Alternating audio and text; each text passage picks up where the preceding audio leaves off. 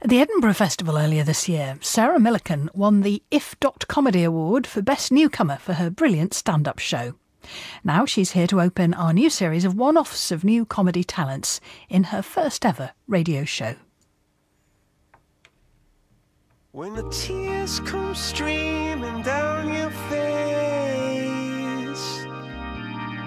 when you lose something you can't replace,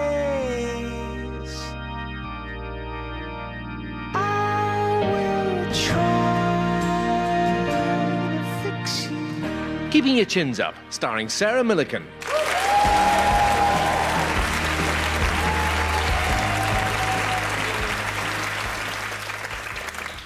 In March 2004, my husband of 7 years gave up smoking and was tetchy. He also gave up me. Clearly living with me had a damaging effect on his heart. My culinary skills affected his ability to taste food, and after a year without me, he was able to buy a car. I bullied him into going to Relate, where we paid £70 for a man to say he could do nothing for us. They were the most expensive tissues I've ever snotted into. Abandoned like an advanced cancer that I hoped at the time was growing on his lungs, we trundled off to Frankie and Benny's, where he ordered and devoured many a chicken wing. I could do nothing but vomit. At least I was getting thinner. While he was eating what appeared to be the first meal of the rest of his life. In an impressive display of a lack of communication, we argued about broccoli like a snapshot of our relationship. A photograph in which I suggested he didn't like the vegetable, to which he countered, "I've always liked broccoli, you just never got any in." It was the fear that I may in future withhold much loved vegetables from other men which encouraged me to consider one-on-one counselling. Up until then, I had deemed counselling only for those who didn't have a loving, understanding family and countless friends to cry at. I rang the Samaritans first, who didn't laugh when I told them not to worry, that I was rubbish at tying knots. My dad told me recently that women only ever kill themselves by slitting their wrists in the bath, because they don't like to make a mess. Like it'd clear up the thickest of it, leaving a note that said, "I can't take any more, the flash is under the sink." After a small waiting period, my appointment arrived and I was subjected to an hour of tepid counselling for beginners, including a questionnaire with ticky boxes. I have planned my own funeral. Strongly agree, disagree, strongly disagree. When she totted up my answer and said, clearly disappointed, "It's a very low score," I answered, "Do I not win the car?" She proceeded to bully me into crying and leave thinking that she'd done a good job. She hadn't, of course, and I realised that for every bad counsellor, there was a good one.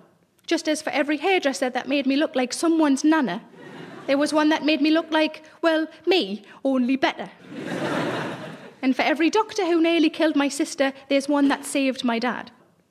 People choose to have counselling for all sorts of reasons. Obviously, mine was at the end of a relationship, and I'm wondering, have we got anybody in who split up with somebody recently? Do you want to give us a woo? Ah, fella at the end just did a little wave. Nice fella at the end. Can we have a microphone for the fella at the end? Oh, bless him. Did he think the little wave would be enough?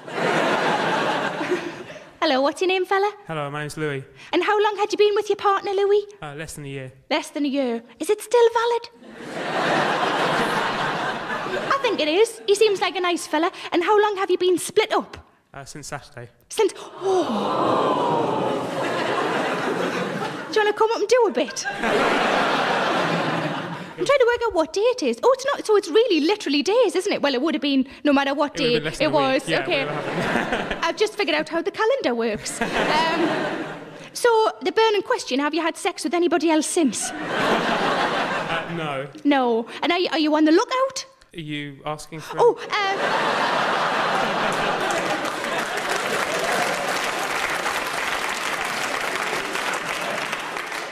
Wasn't really planning on pimping myself out tonight.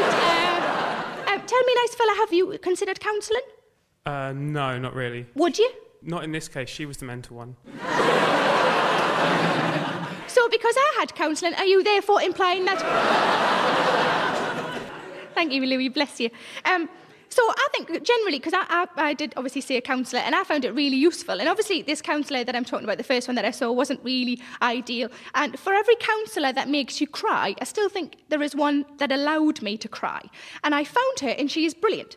But the ineffectual one that I was talking about before, she's still working. And some people must find her useful, otherwise she'd be out of a job, wouldn't she? I suppose she's just a counsellor who is unusual in her approach. A counsellor who is blunt. A counsellor who may seem tactless, but often hits the nail on the head, just a bit hard.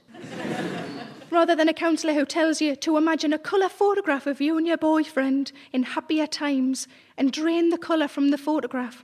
She just tells you to have sex with a much younger man. I can't imagine how she started. Let's call her Jean. Oh, and just so you know, the voice is going to be the same because I don't do voices. I've always been good at giving advice. I think that's where it started. Some people even ask for it. I think you can divide people into those that give advice and those that need it. Take Denise, the fat one next door. Only the other day she said, I'm thinking of treating myself to a new bed, Jean. A single, obviously. Do they make singles in your size?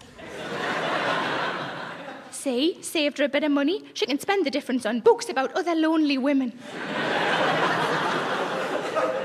And what about Kenny? He's always asking me questions. Jean, have you seen Denise? Yes, I have. Is Denise in? Yes, she is.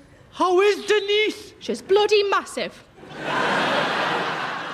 I didn't say that. I said she was fine, if a little ruddy. He works in Greg's. You'd think he sees her enough. The cakes are lovely, though. I suppose my career in caregiving really took off when I went part-time at the home and joined the Samaritans. The training tells you that you're not supposed to interfere, but I didn't feel I was being used to my full potential, so I started helping out. Most people know the usual ways: hose pipe, slitty wrists, vodka Red Bull. One woman even rang up cracking jokes about being rubbish at tying knots. I really wanted to laugh, but it just wasn't funny. I did some research and gave advice on more interesting ways to commit suicide. Which method are you thinking about? Paracetamol? Have you thought about drinking washing up liquid? Oh, I haven't, no. How effective is that? It's pretty much foolproof. Don't be fooled by your last few moments, because you will burp bubbles, which will falsely cheer you up. I was finished from the Samaritans even though my figures were the highest they'd ever had. That's when I decided to go back to college and study for an NVQ in counselling. I learned how to listen, give constructive criticism based on physical appearance, and problem solving. It's important as well, if you're going to be harsh, to whisper it. Then it seems nicer. For my final project, I devised a questionnaire which included the questions: were you that way when you married him? And how many out of 10 do you want to die?